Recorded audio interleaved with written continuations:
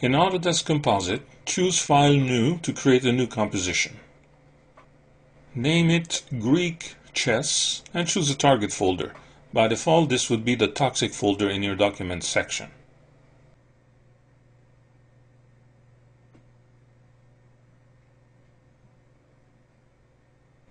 At this time, only an output node is displayed. With the output node selected, change the image format to NTSC to match the rendered output from 3ds Max. In the Layout presets in the bottom left corner, choose the second preset from the bottom. Right-click in the player window and under Display, make sure you are set in Tool Output.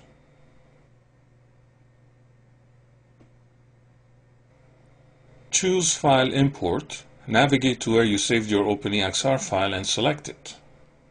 If you rendered a sequence of files, they may be collapsed to a single entry. You can view the individual files by turning the Collapse Sequence option off.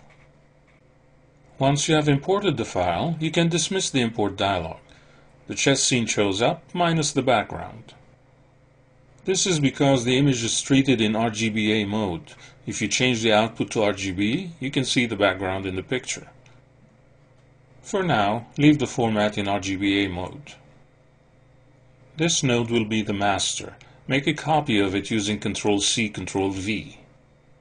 Select the copy and go to the Options tab. Notice the channels available to you. These are the channels defined as render elements and later as channels embedded in the EXR file. Browse through them to see the display.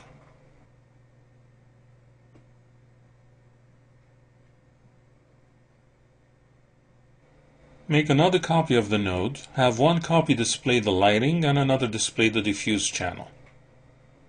To composite these two nodes together, press the tilde key to display the gate UI and swipe to the right. In the composition category, drag the blend and comp node to the schematic view. Wire the lighting pass as front and the diffuse pass as back.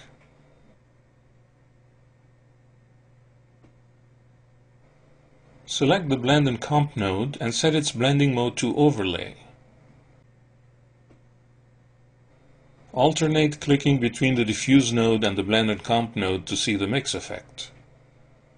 You can add reflection using a similar technique by copying the original node and setting the channel to reflection.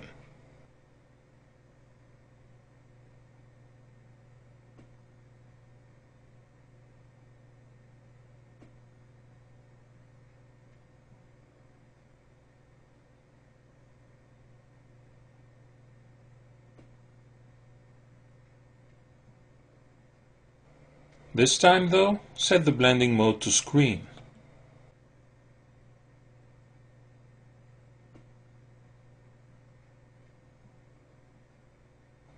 If you need to pan the schematic view, press Shift and then click and drag. Use the same technique to add the ambient occlusion pass.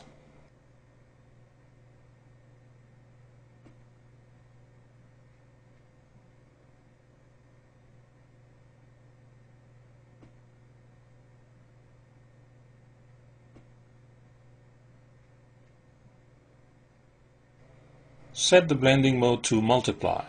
The effect is subtle, but definitely visible. The beauty of post-work is that you can make quick edits without having to re-render the scene. In this case, you can emphasize the ambient occlusion pass by adding a color corrector histogram to the tree.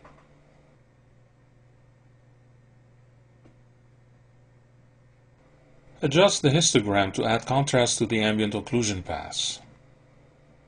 The effect now is much stronger. This technique can sometimes produce an undesired border around objects. You can fix it by introducing a formatting tool called Unpremultiply to the ambient occlusion node.